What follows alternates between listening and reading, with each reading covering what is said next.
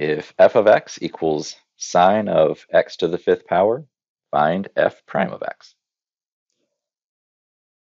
So, in order to evaluate this particular derivative, what we need to recognize is that we're going to need the chain rule because we have some inner function, which is polynomial base, so x to the fifth power, and an outer function, which is sine of that particular function. So really what we're doing is the derivative of this outer function, but to do the derivative of the outer function, we go ahead and do that as we would normally, but we have to make sure we multiply by the derivative of the inside function in the end. And that's all we have to do. It's fairly straightforward here to apply this chain rule.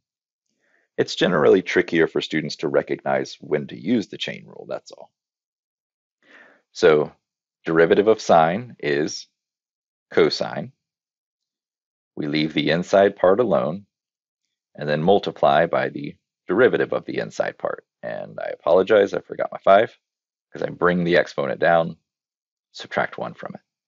So then this is 5x to the fourth cosine of x to the fifth.